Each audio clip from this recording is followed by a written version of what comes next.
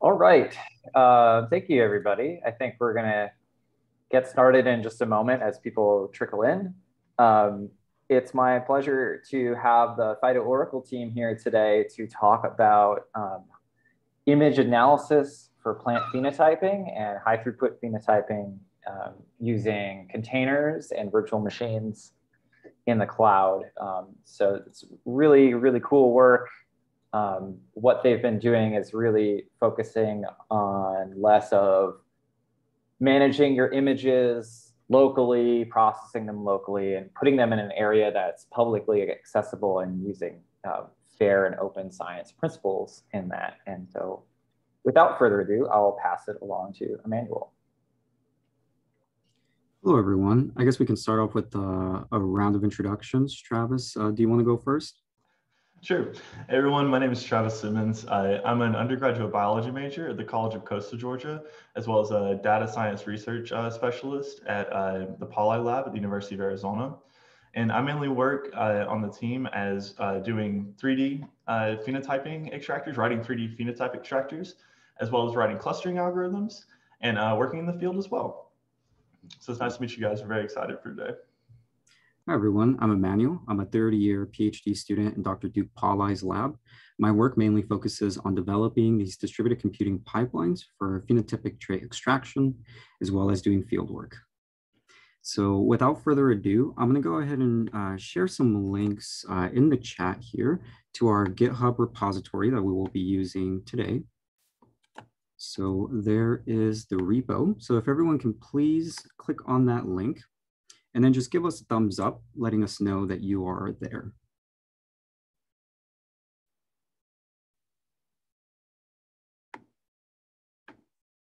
Perfect.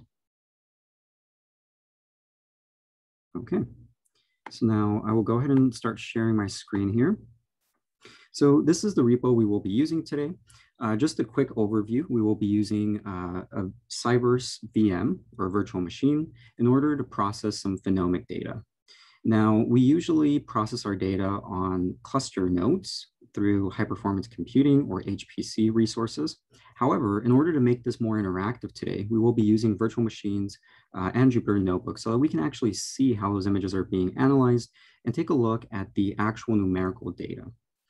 So if we scroll down here, we have some descriptions of our pipelines as well as the sensors that we process, as you can see here. And Travis will go into more detail. We also have some links to some of the tools that we use. But for now, we're going to go ahead and get started with our workshop preparation. So if we scroll down to workshop preparation, you can see here a link to access our workshop. This is the one that you went ahead and registered for. So let's go ahead and click there, this blue here. And that'll bring up our Cyverse user portal. Now, once we are at this Cyverse user portal, let's go ahead and click on services and atmosphere right here. So I'm going to take a quick pause. And then once everyone is able to access that, please give us a thumbs up and we can proceed.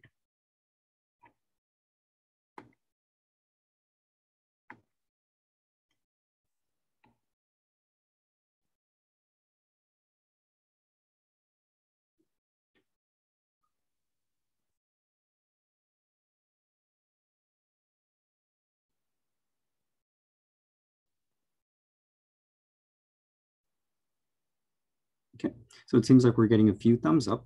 So once we access the Cyverse atmosphere portal, it's going to look something like this. This is what you should be seeing on your screen. So what we're then going to do is click on projects right above here. And then we're going to create a new project. And you can name this anything you want. For the purposes of remembering this workshop, you can name it AG2PI. And let's click on create. So for me, it's already ready to go. So then once we're within this folder, we're going to click on new and instance. And I'll take a pause here just to make sure everyone is there. And feel free to let us know if anyone is having any problems accessing the repo or logging into their Cypress account. We have some support breakout rooms, so please feel free to join a breakout room. It is called support. And Arian Zaray, who is one of our other collaborators, is there and able to help with any of these parts here.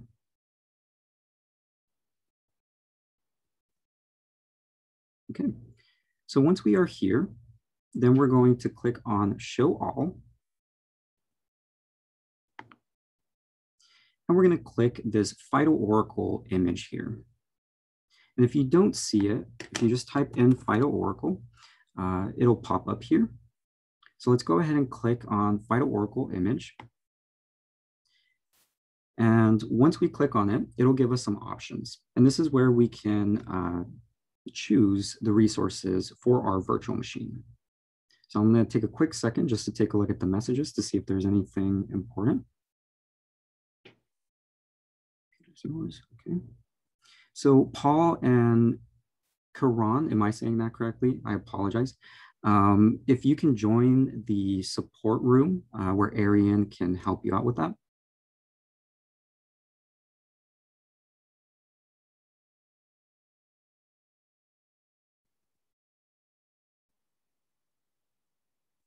It looks like they were able to join.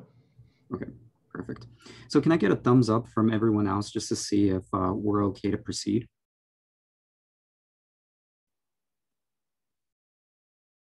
Okay, so Jeffrey, thumbs up.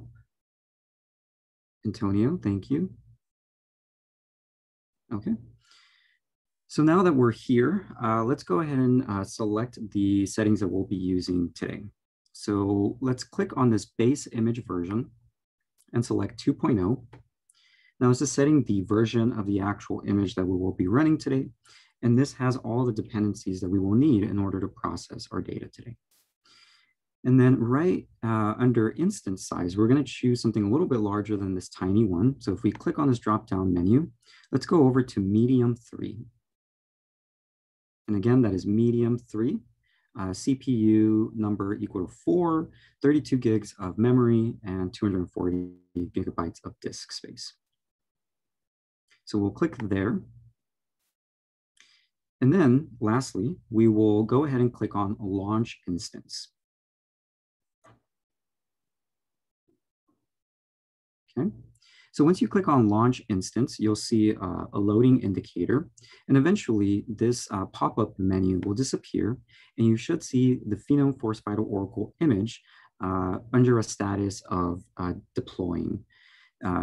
So once you're at that point, go ahead and give us a thumbs up so that we know we can proceed.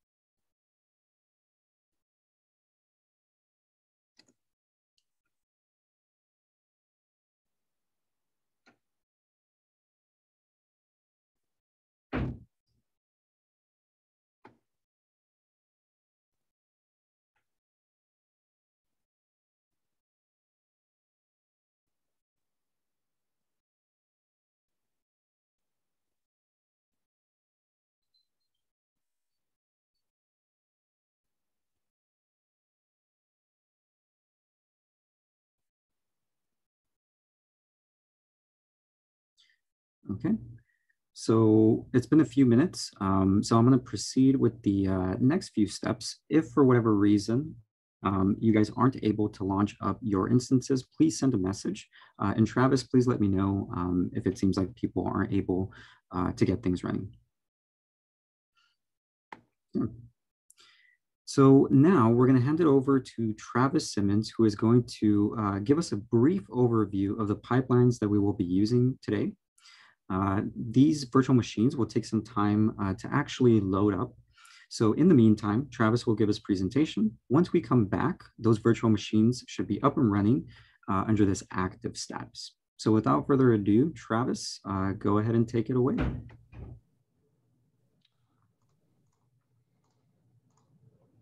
Thank you, Emmanuel. Well, I hope everyone's getting up and running okay. I saw a few messages in the chat about having some problems. And if you are, again, feel free to join that support room where Arian can help you out get up and running. To start out, I just wanted to welcome everyone and say hello, nice to meet you, and to thank everyone at AG2PI for having us again. Today, we're going to be walking through workflows of two of our automated phenotype extraction pipelines contained in PhytoOracle. PhytoOracle is a scalable modular data processing pipeline for Phenomic data that our team has developed. Before we get going, I did want to mention that this is our second time here at AG2PI. So if you'd like more information about our project, feel free to reach out or check out our previous presentation that Emmanuel will link in the chat. So let's get started with some background. So around 6,000 years ago, the people of Mexico and Central America started domesticating teosinte by selectively breeding for desirable traits, setting the stage for modern corn. These traits could have been a whole host of things, such as plant height and quantity or quality of yield. But back then, these traits would have been measured by hand. But as times passed and sensor technology became more advanced, we can now collect both morphological and physiological phenotypes at scale. And we can also deploy these sensors in a variety of ways. Some of those ways include phenotyping carts, drones, satellites, and our platform that we use, the field scanalizer. All this revolution gave rise to the field of phenomics. However, the vehicles with which we collect this data are not the only thing that has changed over the years.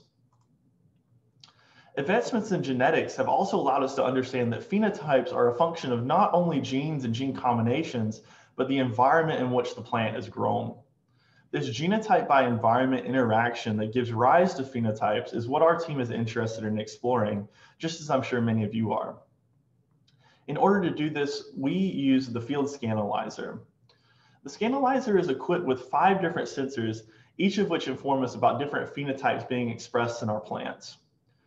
Our first 2 sensors, we get very visual and morphological phenotypic data, such as with our 3D line scanner, where we have been able to gather plant height and volume measurements, and we hope to capture more traits such as leaf architecture. And then from our RGB sensor, we can extract bounding area and canopy cover. And the rest of these sensors are aimed at gathering physiological phenotypes. With our hyperspectral camera, we can analyze more than 900 bands per pixel and extract physiological data such as reflectance, early disease detection, and water content. With our PS2 fluorescence sensor, we can quantify the plant's FV over FM, which is a measure of the plant's photosynthetic efficiency.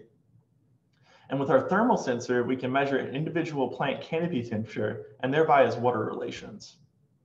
So we can run these sensors and collect all this informative data about our phenotypes being expressed in our plants and inform the breeders about top performing lines. But our data is extremely bulky, with the maximum amount of data per day coming in around 10 terabytes. And this is the real focus of this presentation.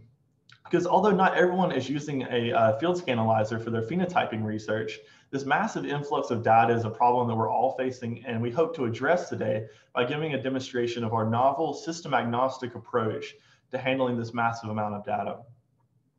Like I said, this field scanalizer can output 10 terabytes of data a day, and we needed a system that can take that data and process it in a manageable time frame for data quality assurance and analytics. So we developed PhytoOracle. PhytoOracle is a suite of distributed computing pipelines for large-scale automated phenotyping extraction. Here we see one of those pipelines in action. This is the workflow of our thermal pipeline, and this will be one of the ones that we'll be running later today. As you can see on the left, that you see these raw images, these small tiled images. These are from our field scanalizer, but we can pretend these could be from a drone or any other georeferenced imaging system. So you can feed a massive amount of incorrectly georeferenced images into this pipeline, and they'll be inputted into an algorithm that was developed by our team member Arian called Megastitch. Megastitch is able to take all of those images and output a georeferenced orthomosaic of the field, of your field. Then the image is clipped to the agricultural plot level.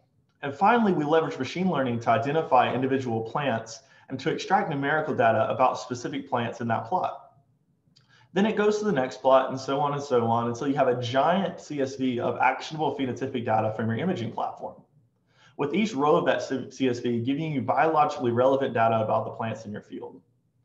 And again, I would like to reiterate that we have similar pipelines, such as this thermal pipeline, for each of the sensor types I discussed earlier that we have on board the field Scanalyzer.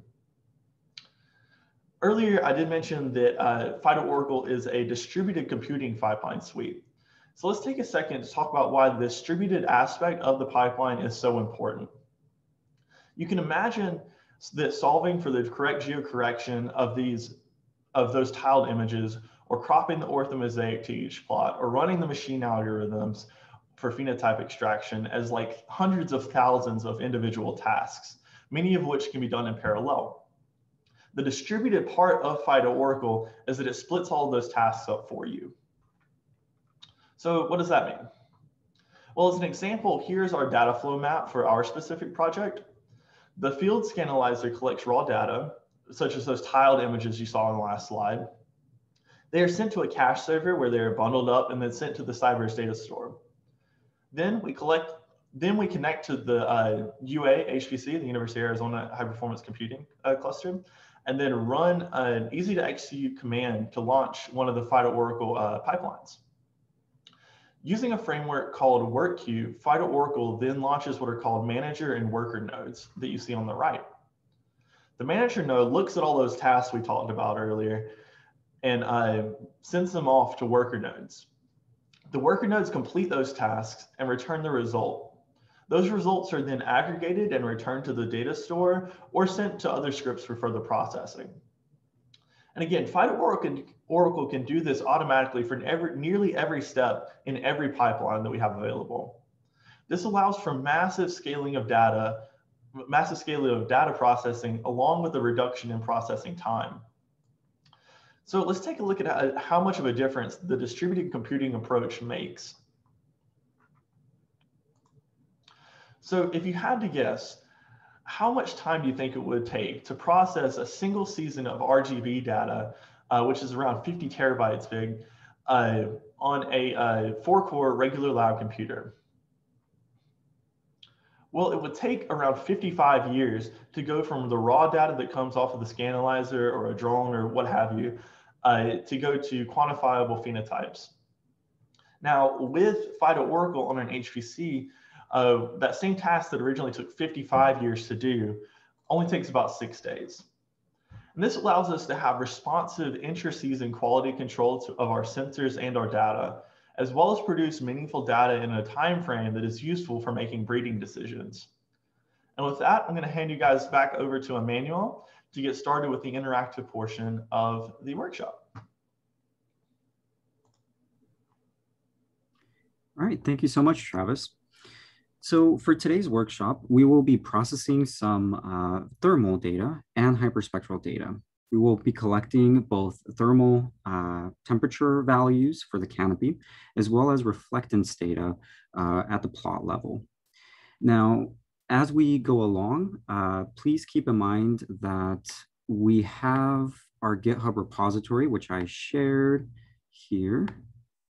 And within each one of these notebooks that we have all of the outputs on these notebooks. So if you get stuck at any point in time, you can always revert back to this GitHub repo and scroll down to basically keep moving along with the workshop. You'll see all of the outputs that we're going to be processing today, as well as the figures.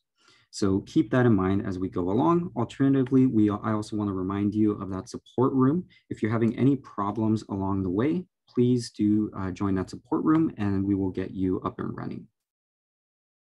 So for now, let's go ahead and go back to our Cyberse Atmosphere webpage. And let's take a look at the status of our VM. You'll notice here that my VM is showing up as active.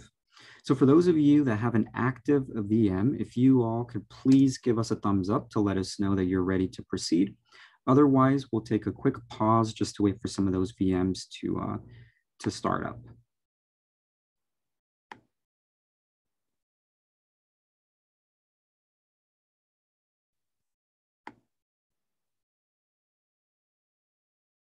Okay, so we have 1 thumbs up, 2 thumbs up. Thank you, Jennifer and Paul. So it seems like we're going to have to wait for just a little bit. So in the meantime, if you all could please in the chat, give us an idea of what type of data you work with, whether that be phenomic or genomic. We really are interested in hearing what you all are doing. So please feel free to either type it into the chat, or if you guys want to unmute yourselves, that would be awesome as well.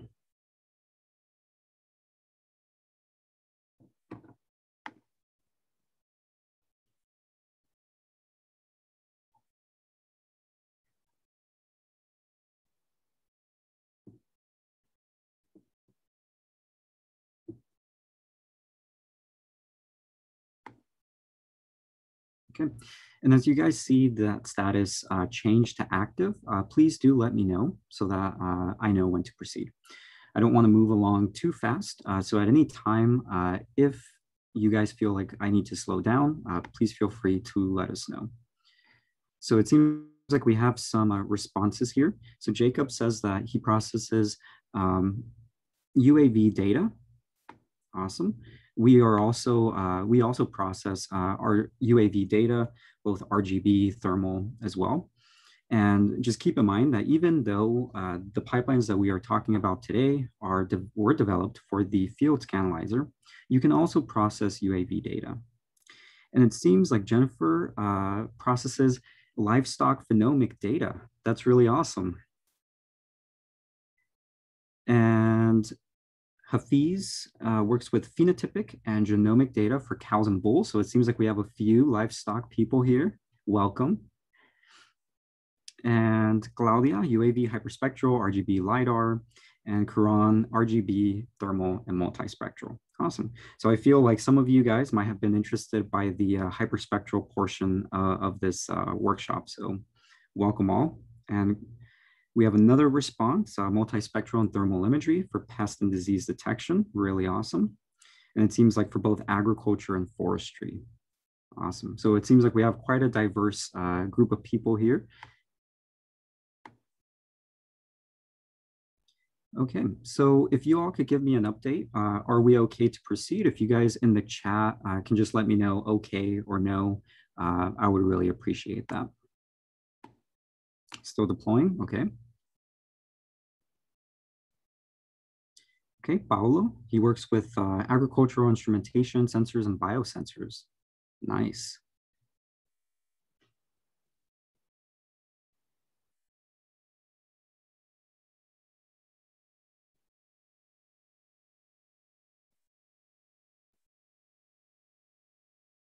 Okay, so it seems like for most people, we are still building. So as Travis mentioned, we work with the field scanalizer, which was placed here in the University of Arizona.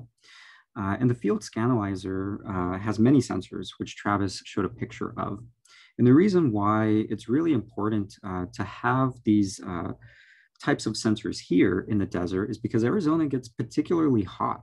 Right, so it seems like a lot of you guys use sensor technology, and it's really important and crucial, as Travis mentioned, to study some of these characteristics and phenotypes really in extreme environments so that we know how the expression of these phenotypes change.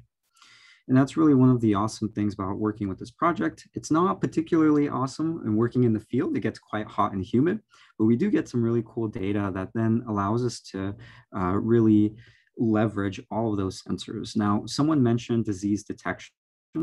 There's also something that we are working on for our hyperspectral pipeline, and we will be talking about somewhat briefly during the workshop.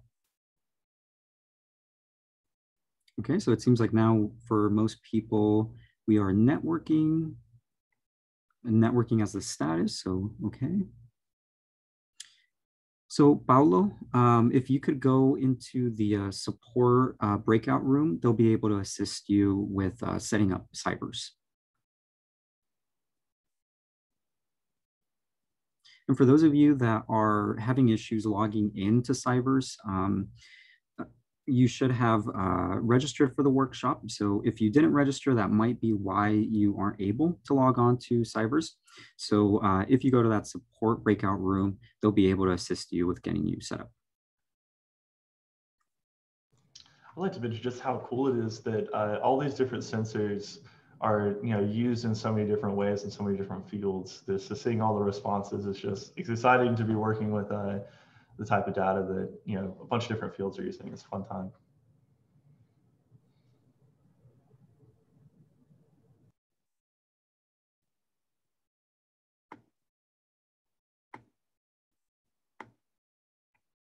So we'll give it a few more minutes here.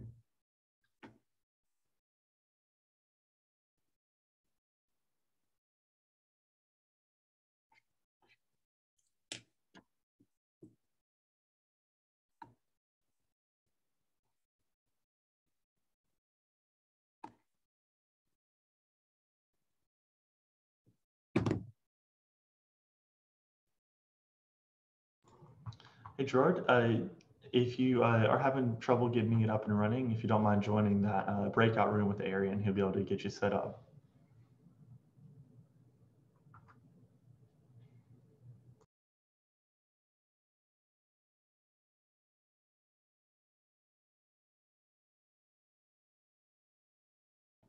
So for those of you that work on UAV data, I have a question. Do you guys usually extract plot level phenotypic information, or do you guys do like individual plant extraction? So any of you guys that mentioned UAVs, if you guys could please respond, I'm curious.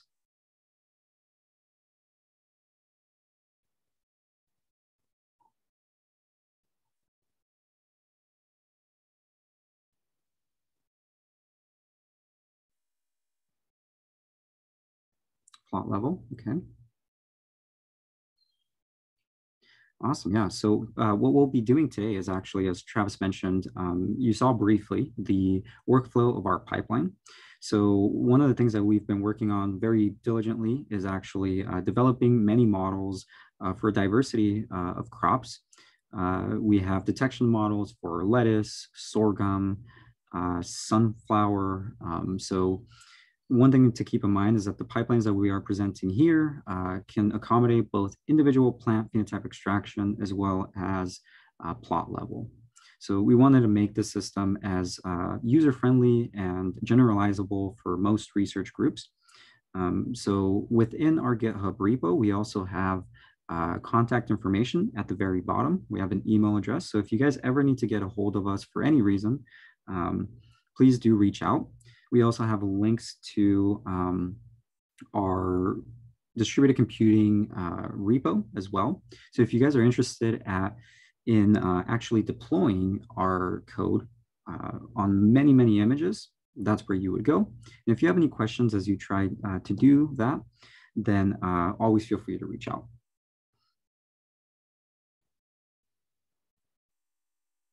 Okay. So I just want to check back in on the status. So everyone who has an active status, if you can give me a thumbs up. Okay, so we have Jeffrey, Jacob, Paul, okay. Okay. So for now, we'll go ahead and get started. We have quite a few people that are ready to go. Additionally, we have some of the steps mentioned in our, or not some, but all of the steps mentioned and outlined in our GitHub repo.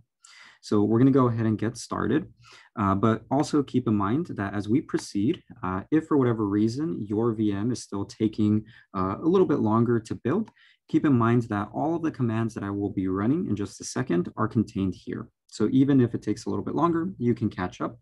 And also remember that you can access the notebooks within our GitHub repo, and they will have all of the outputs ready for you to visualize. So you'll be able to follow along, okay? All right, so now I'm gonna go ahead and share my screen, and we can proceed to running our Jupyter notebooks. So let's go over to our Atmosphere web page here. And you'll notice under the instance that we launched, there is an IP address here. We're going to go ahead and click on the Phenom Force PhytoOracle, and we're going to connect to that particular IP address. Now, you can do this one of two ways. Option number one, which is outlined in our documentation, is scrolling down to the bottom of this page and clicking on Open Web Shell. So if you click here, it'll bring up a terminal within your web browser. So this gives you access to the virtual machine, and you'll be able to run everything that we'll be running today. Alternatively, for those of you that are more comfortable with the terminal, we can SSH into our virtual machine. So in order to do that, I'll demonstrate that here. We would SSH your Cyberse username at, and then the IP address. Okay, and I'll leave that up for a second to make that slightly larger. So again, that's SSH, your Cyberse username at, and then the IP address that is right in here. Okay, so I'm gonna go ahead and connect. And it'll ask you for your Cyberse password. Just go ahead and type the same one that you used to register for the workshop, and you should be in. Now, you'll notice here that it welcomes us to Atmosphere. Once you see this on your screen, you are ready to proceed. We are now connected to our virtual machine that is running our imaged virtual machine with all the dependencies ready to go. So I would like to take a very quick break. If you guys can give me a thumbs up if you see this welcome to Atmosphere. Perfect. And just keep in mind, once again, for those of you that might have been in the breakout room, you can always access the outputs of what we will be processing within our GitHub repo. So please feel free to take a look at that repo to follow along. Additionally, the commands are all listed here. So for whatever reason you get a little behind, you'll be able to catch up.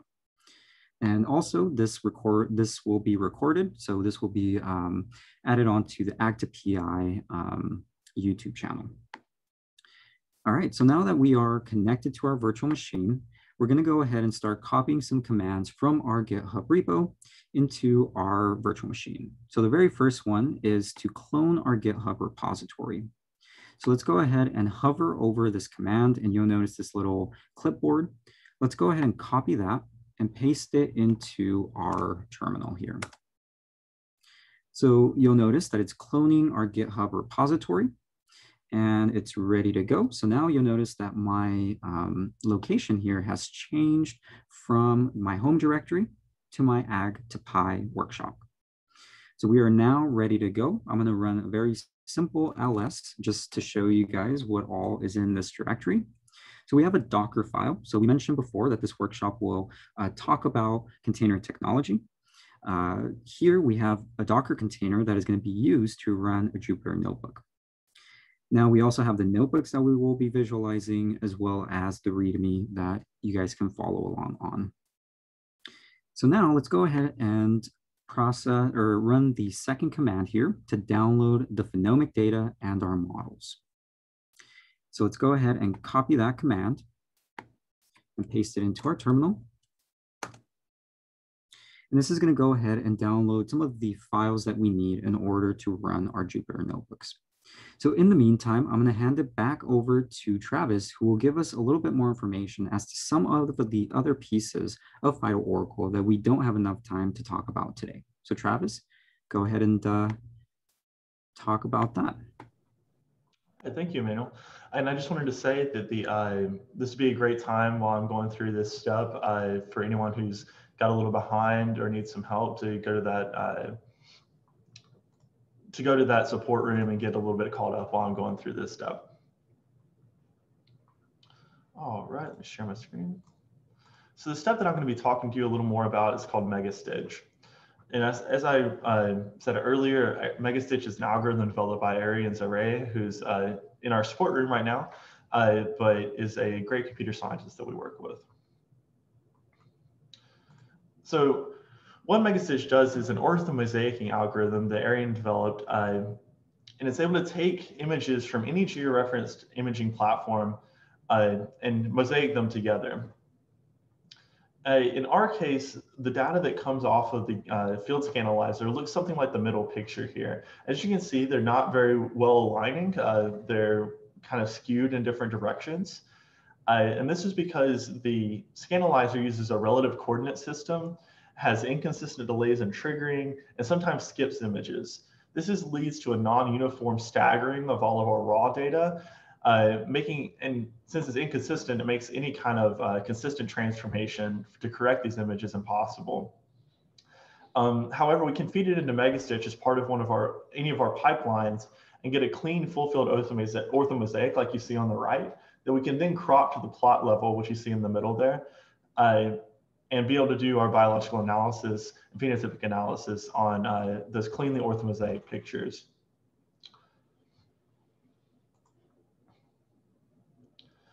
And so the way that this algorithm works is by the use of GCPs, which are these white bucket lids that you see on the right-hand side of the image here. We've gone out and taken very accurate GPS coordinates of these GCP lids, or ground control point lids.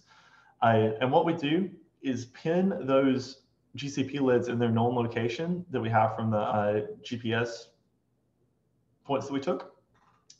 And then it goes through each of the tiled images and solves for the best geocorrection possible in the context of those GCP lids being known locations.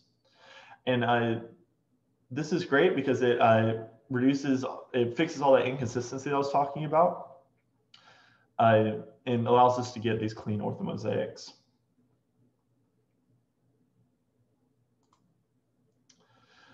And a couple of other issues with this non-geocorrect, non-correctly georeferenced images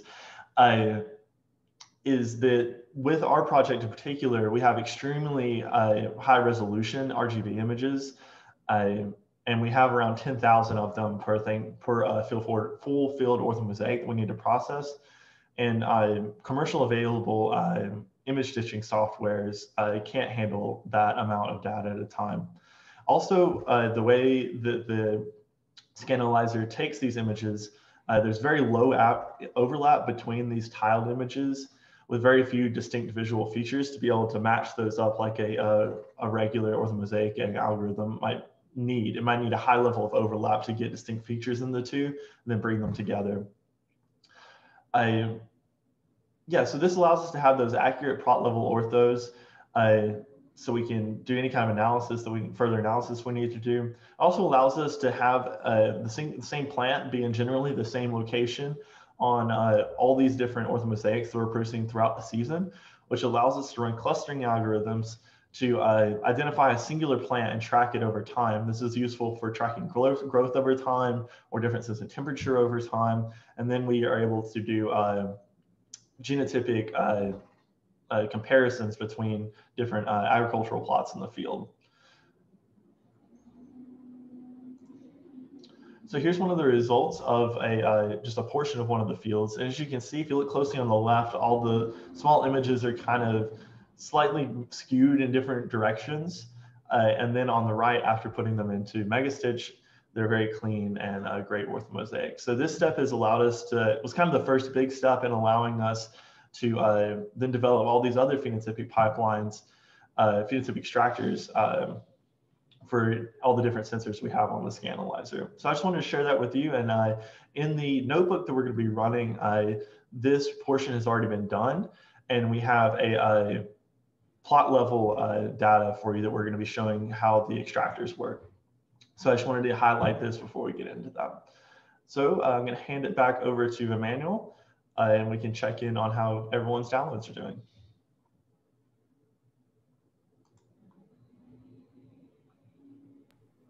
Okay, so now we're going to take a quick pause just to let everyone get situated and give some more time for the download.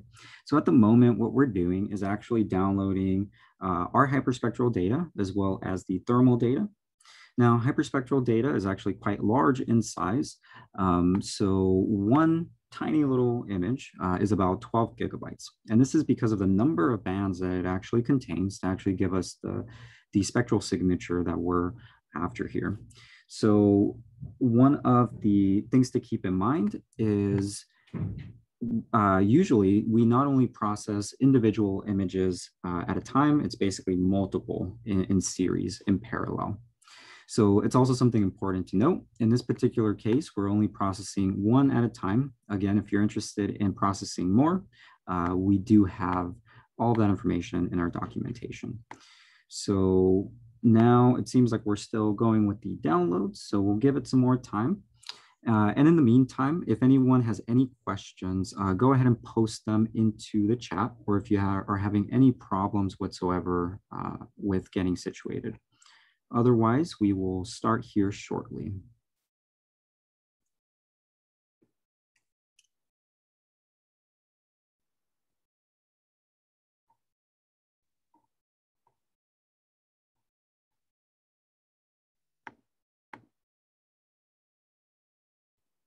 And this would also be a great time for any questions related to the presentation. So if anyone has them, any more questions about like the distributed computing portion, why we do it, what the benefits are, feel free to ask any questions as we wait.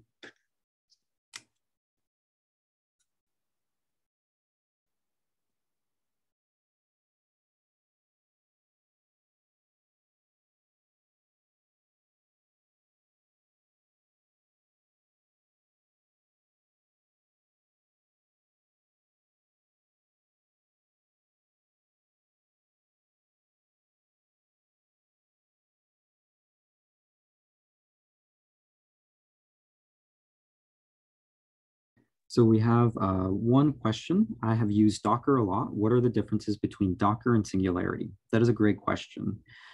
So one of the major differences is that for Docker, you actually need pseudo privileges.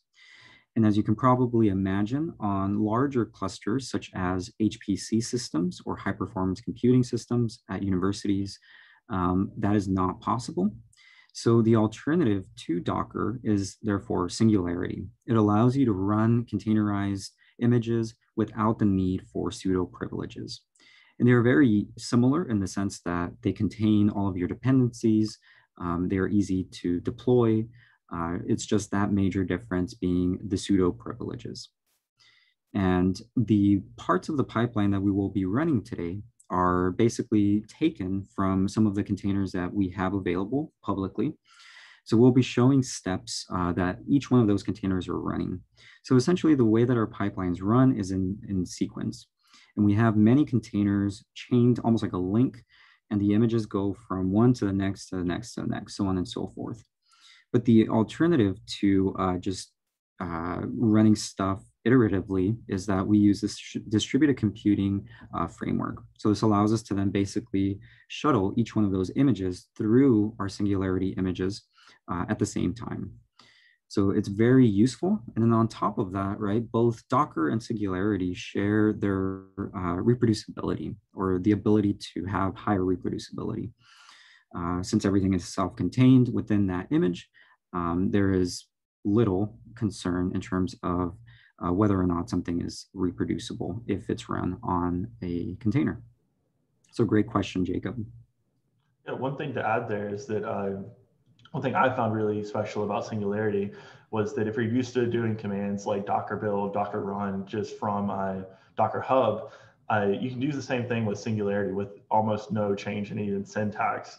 You don't have to upload it to a different place or anything like that. You can just do Singularity build or Singularity run with the Docker path after that, and it just works exactly the same way, just without pseudo privileges. So it's a really helpful tool. Definitely. So how many of you here, so I know Jacob has, how many other people have used either Docker or Singularity? Just a thumbs up, just to get a sense for people's familiarity with it.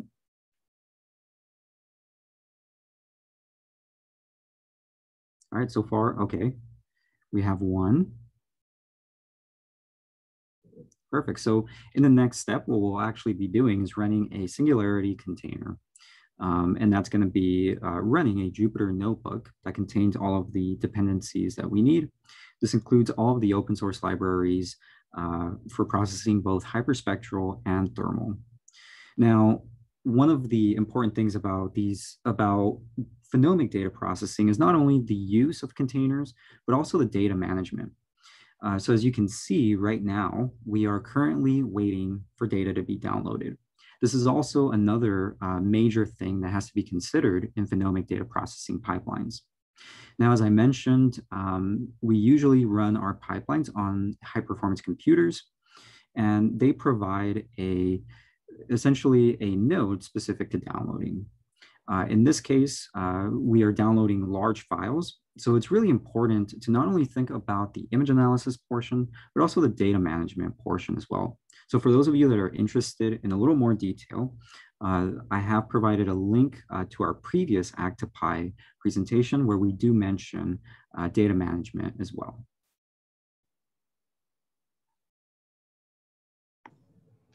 Manuel, maybe you could talk for a second about just what a container is, like a general explanation of why would you use a container.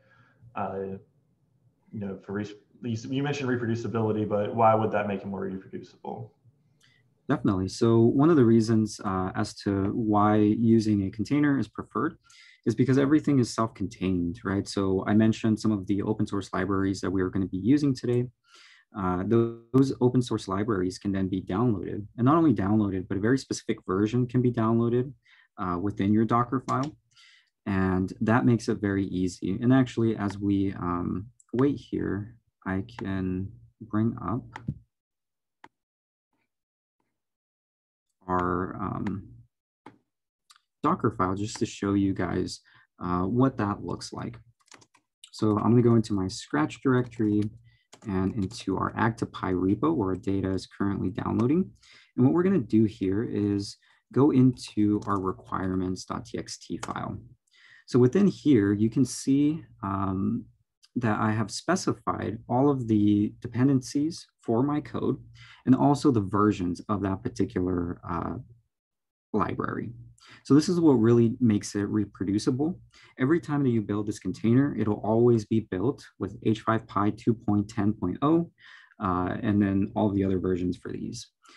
So in that, it makes it reproducible because instead of handing someone your Python file, for example, now you hand them your Docker and your data perhaps, and they're able to run it and get the exact same values that you got instead of them having to go in and download all the dependencies. Okay. So for now, what we'll do is we'll go ahead and as that downloads, so can I get a status update for where everyone is at? Are you guys currently still downloading or are we ready to proceed? I just want to get a sense for where we're at.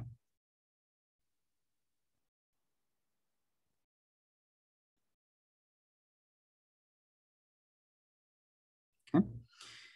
So in order to move things along, what we'll do is go back to our Atmosphere web page. So we had one terminal open where we're currently downloading our data. We will leave that one running.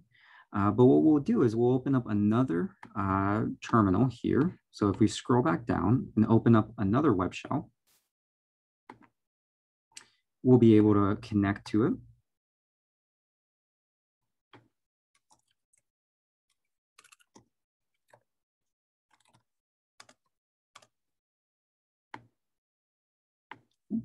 And then within here, I'm going to briefly walk you guys through the files that we're downloading at the moment. So I mentioned we're downloading our thermal data as well as some of the other data sets that we'll be working with today. But let's go ahead and take a look at those directories and see what they actually look like. So let's go ahead and take a look at the thermal data. So here we have an individual image for each plot within our field. So you'll notice that each one of these images are tagged by our specific plot number. So that's shown here.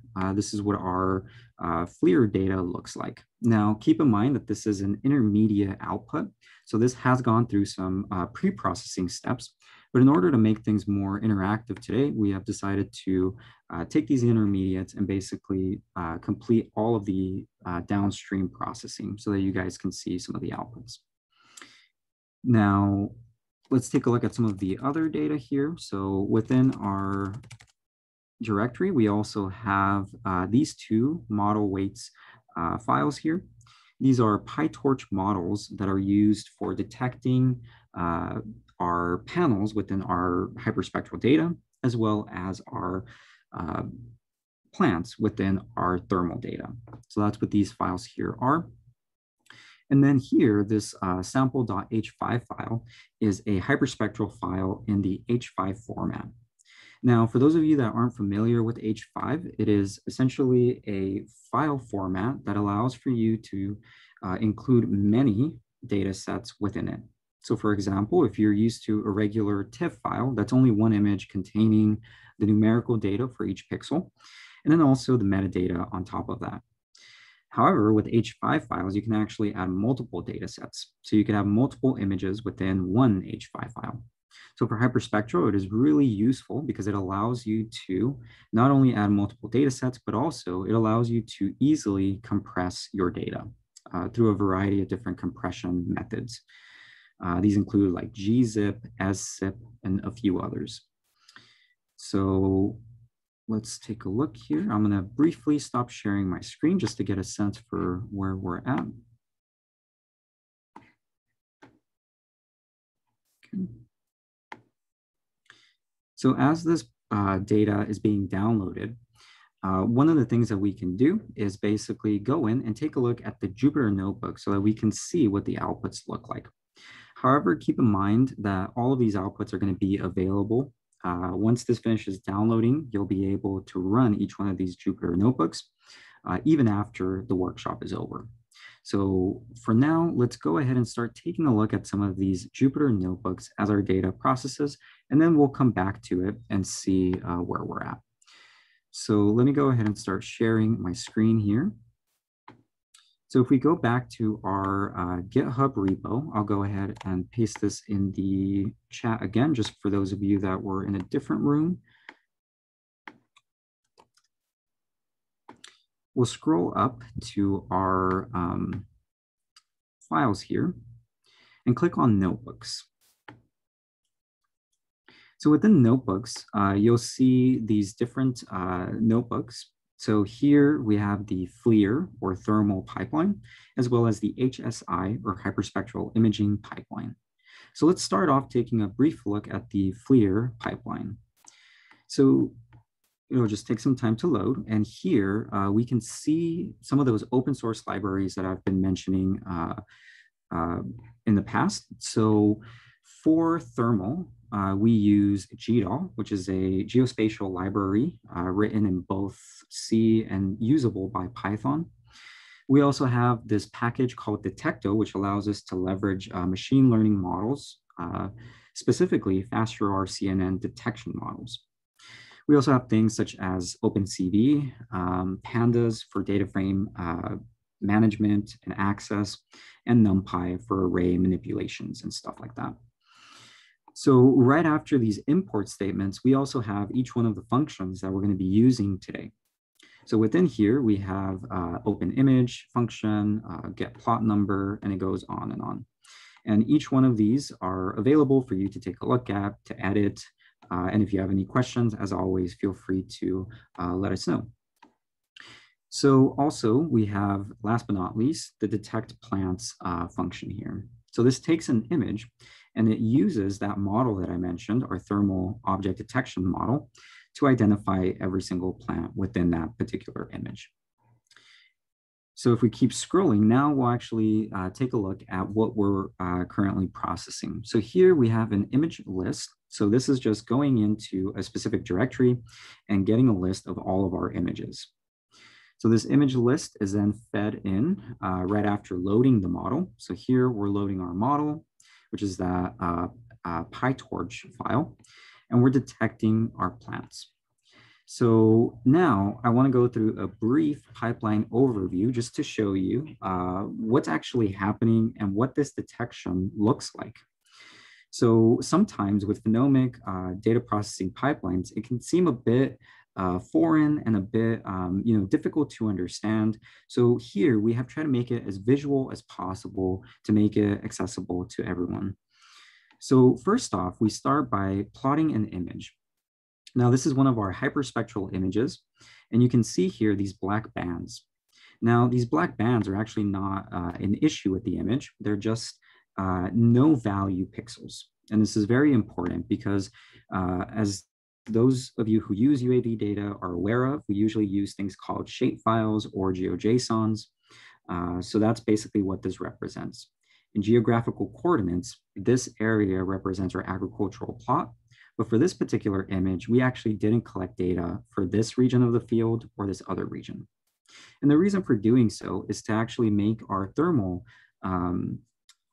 scans faster. We usually want to keep them under 2 hours. And this is basically so that we can leverage as many biological insights as possible. We want to make it quick, so that way the environmental conditions don't change as drastically, especially here in the Arizona heat. We go from about 90 degrees in the morning or so during the summer, and then it shoots up all the way to about 115. So we really want to make sure that we're significantly reducing the amount of time that it takes to actually collect these scans in order to get as many biological insights as possible. So now, right after loading up that image, we then feed it into our model. Now, that image gets analyzed little by little, and from that, it then detects the plants. And as you can see here, we have identified the plants that are labeled up here, or actually not labeled, but visual up there. So we can see these 3 plants, which are the same 3 plants that were above. And not only can we see the plants, but we can see the original image that has a color map, a pseudo color map, as well as the Kmeans clustered mask. So what do I mean by that? So Kmeans is actually a clustering algorithm that allows you to effectively cluster however many K or groups you have or want. And in our particular case, what we were hoping to do was to cluster plant pixels and soil pixels separately into their own distinct clusters so that we could drop the soil pixels themselves, because we weren't all too interested in those soil pixels. However, it is important sometimes to collect that data. So not only do we drop them, but we do store them momentarily just in case if users do have some interest in the soil temperature at the time, they can save a column that represents that particular soil temperature as well. Now, after that brief overview, we then iterate through more images. So here we went ahead and processed a total of 5 images. And after processing them, we can take a look at the actual output data. So here we're looking at a figure that represents the temperatures from this image here for different images, but representing the very similar method that we took up here. So we can see on the x-axis, we have the plot numbers, which allows us to identify where we're at. And then on the y-axis, we have the median temperature in degrees Celsius. And you can see that there's some variation. Also, given that it's thermal values, there is quite a bit of spread among these values. Now, it's also important to note that not only do we collect the median temperatures, but we also collect the standard deviations and a few other statistics that are useful later on in your analysis of these phenomic data. One of the other information that we collect is also the size of each individual plant. So if we scroll back up to look at these images, you can see that we have that the model has output a bounding area around each individual plant. So what we can then do is calculate the bounding area of that plant. And that's what we're going to take a look at next in the second figure. So in this figure, what we're taking a look at right below here is the plant bounding area. So we can see the plot numbers similar to above. So these match what is shown above. And we can see the plant bounding area in meters squared, and on our x-axis plots. And as we can see, some of these plants that were a little bit cooler seem to be a little bit larger. So at least to my eye, there seems to be some, potentially some correlation. So then the next step that you could take is to actually see whether or not there truly is a correlation. So what I've done here is basically created a scatter plot where we plot median temperature against the plant bounding area, and we get an R squared of 0.42. So in some sense, there is some minor, very low correlation between them. But these are just an example of the types of analysis that you can do with your data. And also highlighting how in this particular use case, we've only processed 5 plots. However, with the use of these pipelines, you can process thousands or hundreds of genotypes. Usually in our particular use cases, we have about over 1,000 plots, usually nearing 2,000. And for the most part, we have hundreds of genotypes. So it's really of interest to us and potentially to you guys as well, to be able to make analysis not only between genotypes, but also treatment zones and things of that nature. So in this particular case, we haven't plotted the treatment zones, but that's also one of the other things that you can do with these types of data and our thermal pipeline. So before we move on to take a look at our data download, I will take a quick pause just to see if there are any questions related to the thermal pipeline or if there are any comments as well. So I'll take a quick pause and feel free to unmute yourself or send us a message in the chat.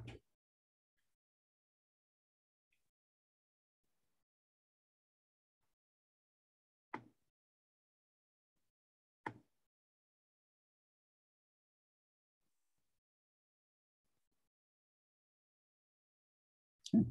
So it seems like there are no questions. If they come up, please feel free to send them in the chat as I talk, and Travis can let me know if there are any questions. So now, if we can go back to our web browser just to take a look. Emmanuel, we do have a question, and it is, what ML model do you use to compute the bounding area? And I can also show the labeling process if you would like. Yeah, definitely. Go ahead and show that labeling process, and then if you can briefly talk about the type of model as well. Yeah.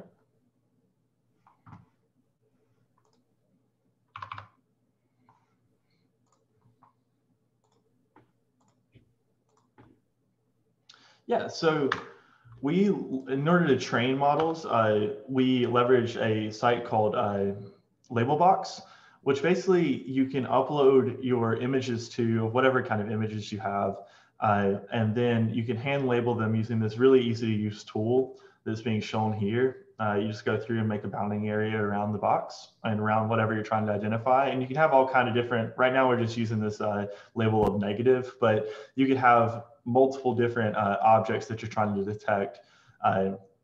Yeah, and then you can do this for thousands of images. You and your team can work collaboratively on this at the same time, and everyone can label their own images and get these projects done really fast. And then it'll output a label file or a couple of files, and then we use a Detecto faster RCNN network, which is a object detection network that was recently developed that is extremely easy to use, and that's Detecto, D-E-C-T, Detecto. Yeah, you can spell it.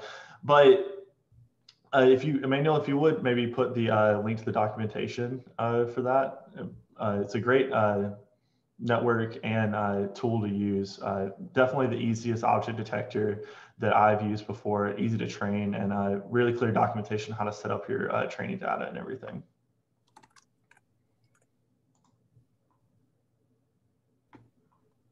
Okay, and are there any other questions before we move on? If you all could please take a look at your browser and let me know whether or not your data download is ready to go. So just give me a thumbs up. Okay, so Jacob, you are ready to go. Anyone else? Okay, we got about 3 people. Awesome. 4. All right, so we can continue moving forward. So now let's go ahead and, so in your terminal, it should be, Travis, since I'm gonna start up, can you share that link to Detecto? Perfect, awesome. All right, so now let's get going. So let's go back to our terminal here. And for you guys, it might look slightly different if you're using the web shell. So now, once we have the data completed and ready to go, we can take a look at our directory. And you'll notice all of these files are ready to go. So the next command that we're going to be running is, I'll bring up the documentation once more. We'll scroll down to about the center of it, and it'll be this launch the Jupyter Notebook command. So we're going to go ahead and hover over this command and copy and paste into our terminal. Okay, so this is currently running a Singularity image that is going to be accessible to us via our web browser. So here you'll notice, for those of you that are familiar with Jupyter Notebooks, the usual output here, which is setting up a server, and then it gives you this IP address that you can access, or URL. So what we're going to do, and this is listed in our documentation as well, go ahead and copy this link here that starts with VM. This will give us access to our Jupyter Notebook. So I'll show you guys here what that looks like. So it'll be this link right here that starts in my scenario with VM 142-6. For you, it'll be slightly different numbers, but it'll look something similar to this. So we can then copy that, and we can momentarily minimize our terminal and just paste that into a web browser. And what you'll see here is a Jupyter Notebook that is starting up. And if for whatever reason it asks you for a password, we have set that password to password. So that's listed within our documentation as well. So that should give you access into the Jupyter Notebook. So before we proceed, please give me a thumbs up, letting me know if you were able to bring that up.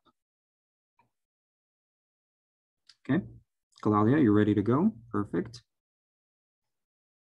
Jacob, awesome. Okay. Quentin, thank you. Okay, so now let's proceed. So within this folder, you'll notice our notebooks folder. So go ahead and click on notebooks. And we'll go ahead and then click on the FLIR thermal pipeline. So let me make this slightly larger here, just so everyone can see. All right, so we'll click on this one here, and that'll bring up the notebook that we were just discussing not long ago. So for now, just to give you guys hands-on, let's go ahead and actually run this. So in order to run a Jupyter Notebook, you have to click on Shift-Enter. So if we do Shift-Enter, you'll notice that it'll actually run this cell. So it'll import our libraries.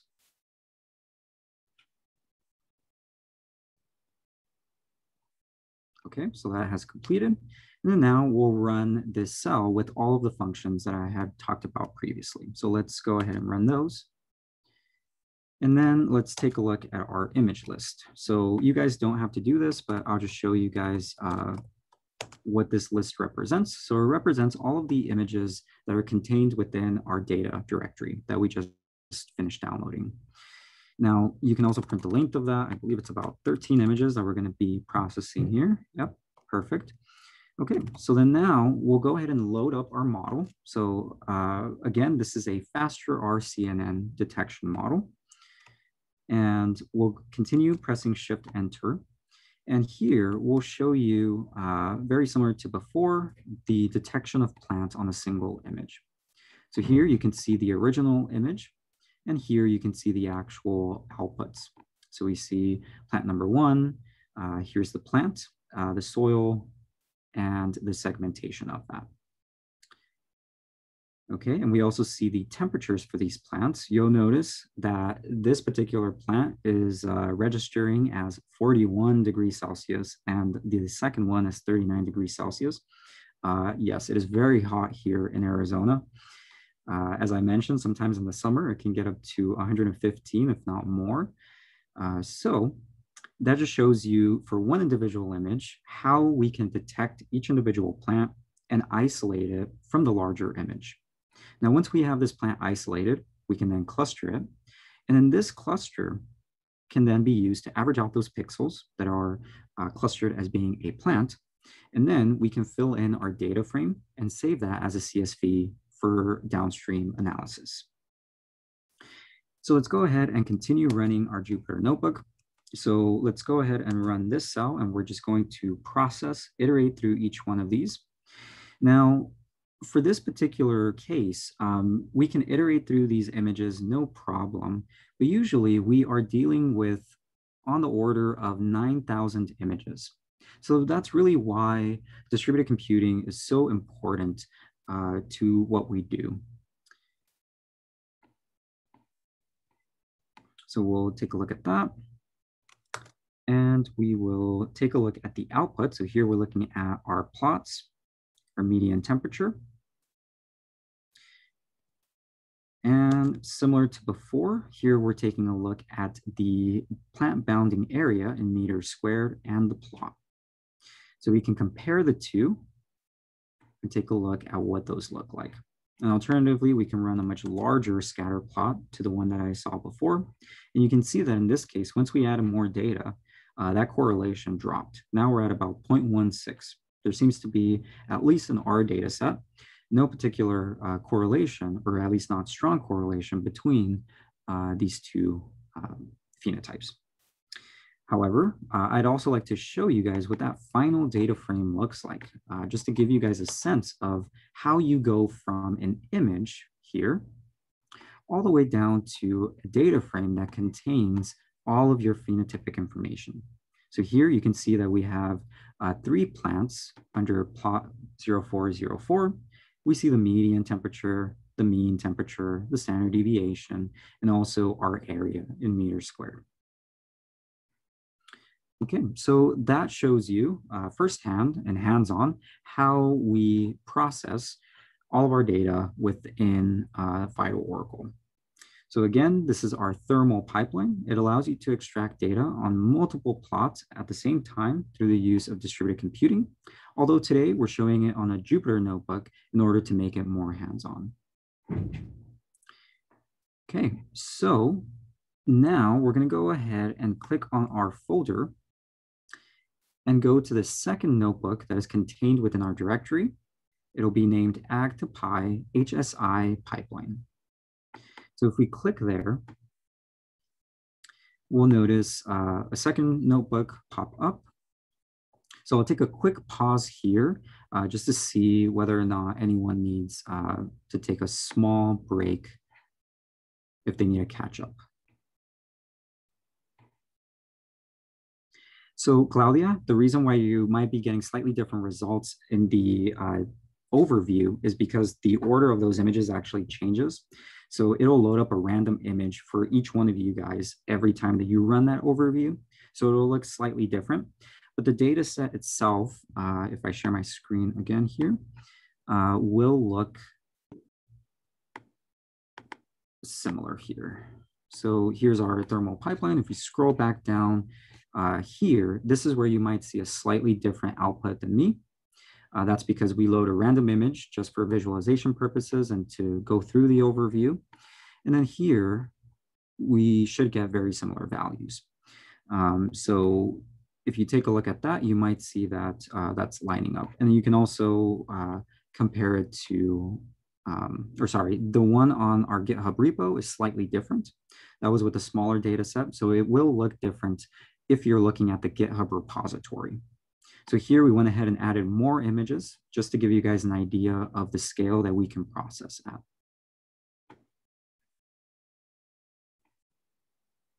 So great question. Jacob, the standard deviation is across the plant. So we basically average the pixels that were identified as being plant pixels, and then we calculate the median and the mean for that, and the standard deviation as well. Does that answer your question? Any other questions before we proceed with the second notebook? Do we need to create our own models depending on the plant we study? Great question, Quentin. So the answer is, it depends. We have some models that you can leverage in your image data sets.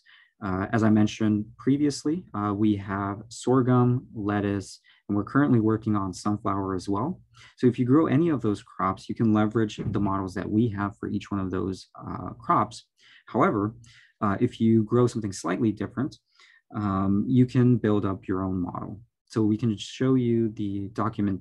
I believe Travis shared the documentation to Detecto, which shows you basically from start to finish, how do you actually label your images and eventually train on them. And if you are more interested in getting a sense for how we did it, feel free to send us an email and we can send you some of the code that we used to basically train a model. Alternatively, what I can do for you guys is place that code into our GitHub repo. So if you guys do a git pull after this workshop, you'll see a new Python script and you can take a look at that. Perfect. All right, so now let's go ahead and proceed with the next steps of the pipeline. And I just want to get a sense for how everyone is doing. Is everyone good? Give me a thumbs up to proceed. Perfect. All right. So now let's go ahead and take a look at this hyperspectral pipeline now. So very similar to, or actually, first, I have to share my screen. Oh, Zoom. Okay.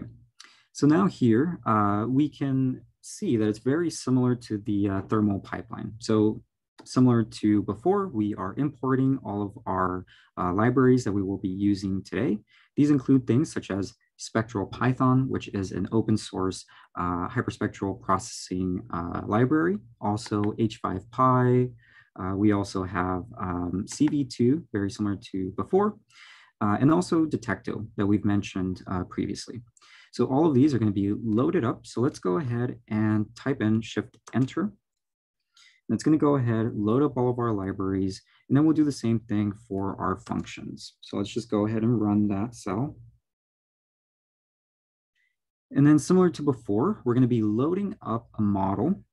This is a slightly different model than the one that we used to detect sorghum, but they were trained almost exactly the same. Different images, but similar to the GIF that Travis shared, it was basically trained by labeling images, training based on those labels, and then you get a PyTorch model, which you can then leverage on either within a Jupyter notebook, as we're doing here, or on a high-performance computing cluster if you so wish to do so.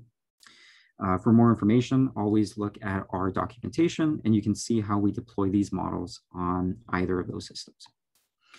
Now here, as I mentioned, we're going to open up our model path, and we're also going to open up our hyperspectral file. So let's go ahead and run this cell and also take a look at the hyperspectral image itself. Now, for those of you that are familiar with hyperspectral or multispectral, you are probably aware that these images contain many bands. So it is actually quite difficult to work with. So here, instead of actually displaying all of the hyperspectral bands, I'm only displaying the 700th band. This is to ensure that we can actually process this and visualize it in an adequate amount of time. So now here you can see what that hyperspectral image looks like. So here, if I zoom in a little bit more, you can see all of our plots within the field.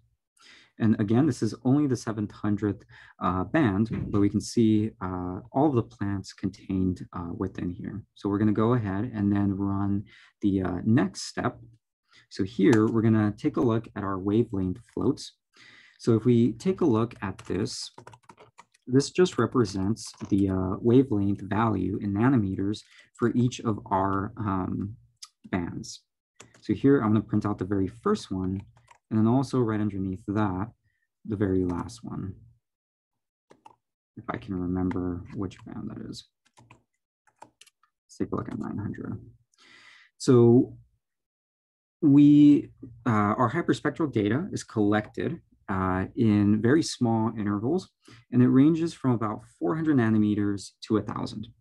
Now, this is a head wall veneer system, And just to show you guys how many bands we are working with here, it's going to get a little messy here, but let's go ahead and take a look. So you can see each one of these are the bands that we're going to be taking a look at today.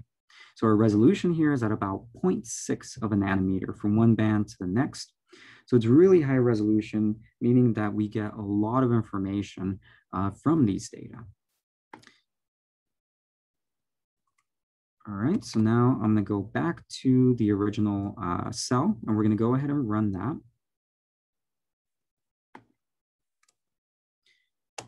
And just to keep in mind, this step here might take a little while. So what we're doing here is we are converting this hyperspectral data cube into a pseudo RGB image. Now, thankfully, we added all of the outputs to our notebooks. So this is what that image will look like. So we're taking all of that spectral information, and we are then synthesizing essentially a RGB image that is representative of that hyperspectral file. And the reason for doing this is so that you can then leverage machine learning applications, such as our object detection. So what we do here is we generate this RGB file. We then run our panel detection to detect our panels here. And then if you notice here, we can see a panel contained within the image. So that panel is actually a reference panel that contains 4 different steps. Those 4 steps range in reflectance percentage, but the one that we're really after here is that white band there. That white band is the 99% reflectance that we can then use to calculate our reflectance. So in the meantime, while that's going, I would like to go back to our GitHub repo as that processes and just briefly talk through what we're doing with each one of these data sets. So we just talked about thermal or FLIR, and within this data set, what we're really after is the canopy temperature. This allows us to understand the water relations between the plants. And within a very, very hot state, such as Arizona, it's quite interesting to take a look at that data and see how those plants are thermal regulating. Now, that information is also combined with the RGB information. So we get plant locations from our RGB data sets. We get canopy temperature for our thermal data sets, as well as canopy temperature depression. And canopy temperature depression is basically the difference between the atmospheric temperature and the plant temperature, whether that be a leaf or the canopy. Now, one of the other data sets that we didn't take a look at today was PS2, which is a chlorophyll fluorescence sensor. And I believe someone mentioned it in the chat. So this particular sensor gives us what's known as FE over FM, which is known as the photosynthetic efficiency or photochemical quantum efficiency. And this value not only allows you to understand how many electrons are being pushed through photosynthesis, but also whether or not a plant is stressed. So this is one of the first indicators. And then on top of that, we also have a scanner, a 3D laser scanner, which gives us a 3D reconstruction of plants. And this data set gives us more of a morphological insight into our plants. We can we can calculate plant height, leaf angles, leaf widths, all of those things. So together with RGB, these represent our morphological data sets. Now, at the moment, we are currently processing our hyperspectral data. Now, with hyperspectral data, you can determine many things, one of which is reflectance. You can also do things such as disease detection, which was also mentioned in the chat. So one of the interesting projects that we have going at the moment is being able to detect a disease known as dry rot in our field. So sorghum in our field is susceptible to dry rot, which is a fungal disease that affects the roots of plants. That infection or disease travels up to the tips of the leaves, and it causes gray coloration. And not only a difference in color, but also curling of the leaves. So it becomes really prominent in our RGB images. However, what we're interested in understanding is early disease detection, as I'm sure some of you are also working on. So not only are we interested in detecting them at the onset of symptoms, but also before. And with hyperspectral, you can do that because all of that spectral signature is likely to change when disease affects plant. It causes changes in the plant cell, which are then going to lead to changes in the reflectance pattern of those plants. So it is through that hyperspectral data that you can then begin to detect diseases early on and also validate them using the stereo RGB pipeline. And this is really where geospatial coordinates become very important, because once we detect dry rot in a particular plant, we want to make sure that our hyperspectral data is co-registered so that we can go back to the same plant within our hyperspectral data and then make that assessment as to whether or not dry rot was identified in RGB. So if there are any questions or any comments about that, please feel free to let us know in the chat while we wait for this step to finish. So I'm gonna take a look at the chat real quick here.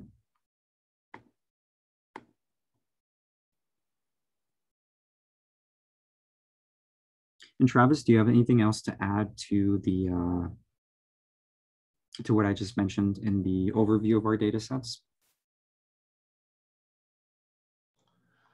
To me, one of the things that we could touch on would be the 3D. It's just such a fun visual data set.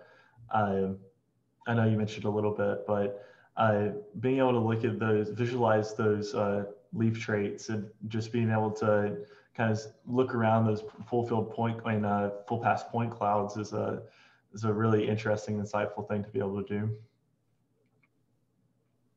Definitely. And do you guys have any comments, the audience?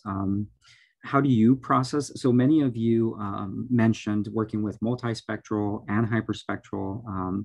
How do you guys process the data? Do you guys see a bottleneck when you guys do process your data?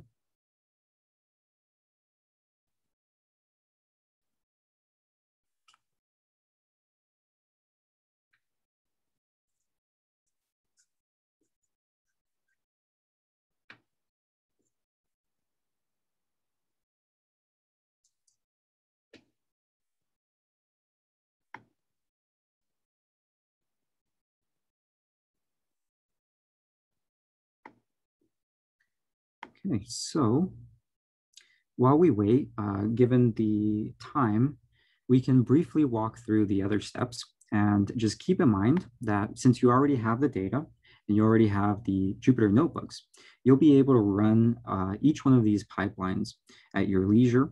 The workshop itself will continue to be available for some time, so feel free to continue running these pipelines as you wish. And if you have any questions, let us know.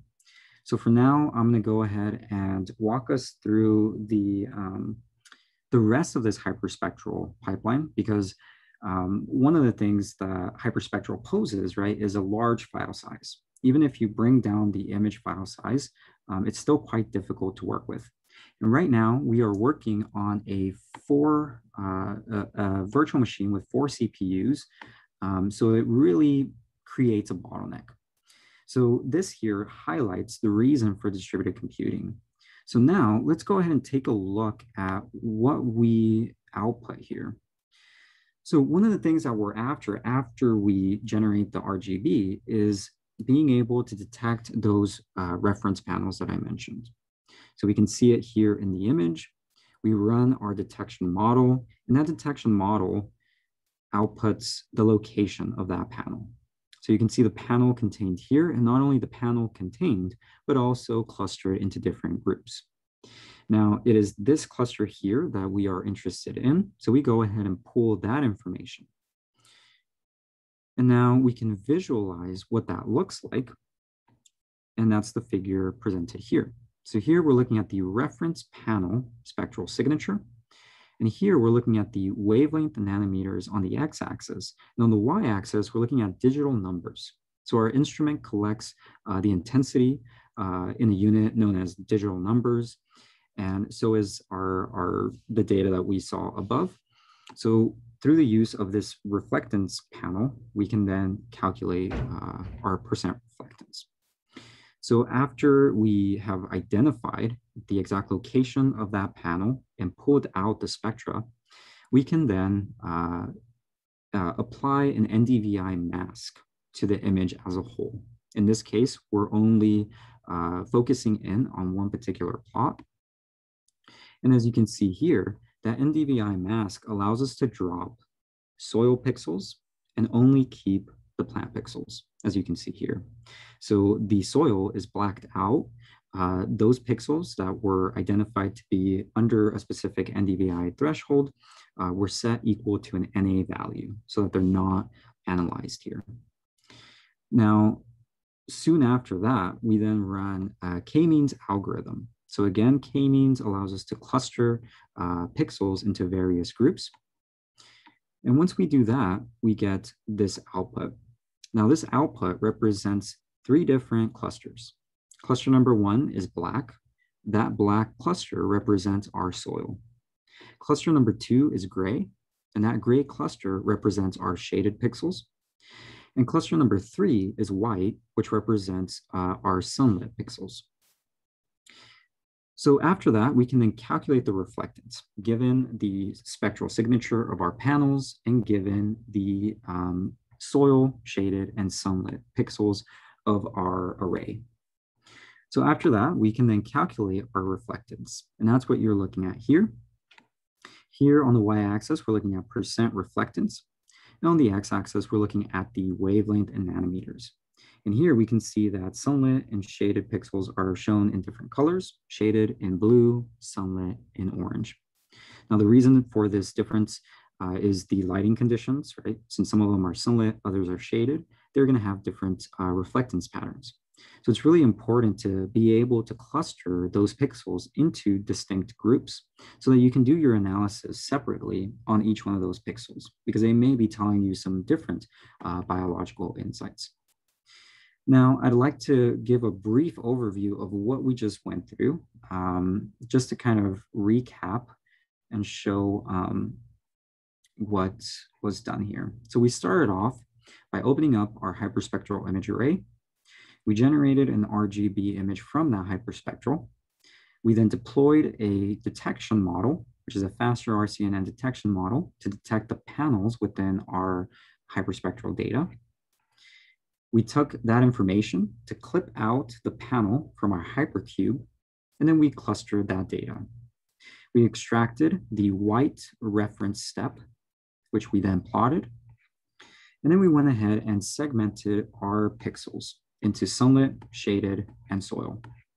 Now, after all of that, we then get our percent reflectance. And here, one of the things that we have shown is it takes quite a bit of time. This RGB conversion is still running, and it's been quite a bit of time since we started it. So because of that, it's really important that we use parallel computing through the use of distributed computing, particularly with data sets that are large, such as hyperspectral and scanner 3D data as well. Through the use of that distributed computing, you can take a pipeline that would otherwise take days into hours, because instead of running it one at a time, you're now distributing those tasks through the use of distributed frameworks. So before we end, I would like to hand it back over to Travis, who will close with some closing remarks. And I would like to thank everyone for following through this workshop. I hope it was of interest to you all, and I hope that you guys were not lost. We try to provide support. So please let us know if you have any questions. As I mentioned before, we have information as to contact within our GitHub repository, so always feel free to reach out. So Travis, take it away.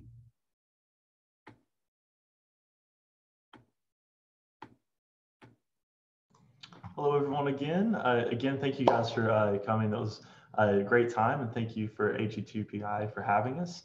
Here I have some resources for you guys. If you guys wanted to take a screenshot of those to check out later, it's a documentation, containers, and workflows, where you can find our open source data, where you can visualize our orthomosaics that I was talking about, and an interactive ArcGIS map to explore the data yourself. And also, as Ryan had put in the chat, this will be recorded and put on AG2PI's website, as well as on YouTube. So you'll be able to find these links there as well. And we just wanted to close by again thanking the AG2PI team for having us. We'd also like to thank the cyber staff for the iRods and virtual machine troubleshooting to get this whole workshop up and running. They were super helpful. And also we'd finally like to thank Dr. Duke Pauli, Cobus Bernard, and Eric Lyons for their support and leadership of our team. And we like to thank all you guys also for coming and participating. And we hope you guys have an awesome rest of your day.